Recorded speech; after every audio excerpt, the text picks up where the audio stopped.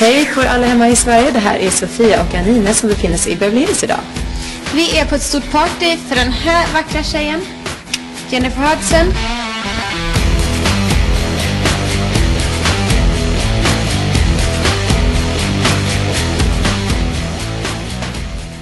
What do you think about Jennifer Hudson?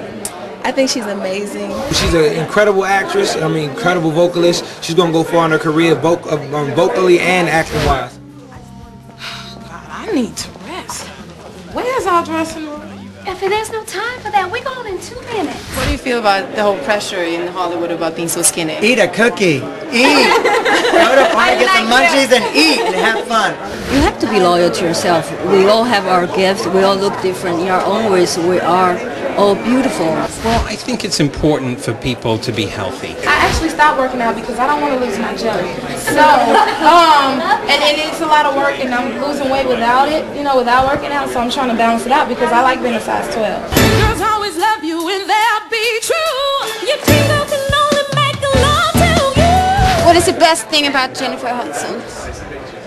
I think, what I love about her is the fact that she was kicked off American Idol, but she stuck around, she persevered, and she made it through and just like exploded. I think the power in her voice. I love her voice and I love her talent and her natural ability to pull off a movie like that and being her first time. How do you describe the last year? Oh my God,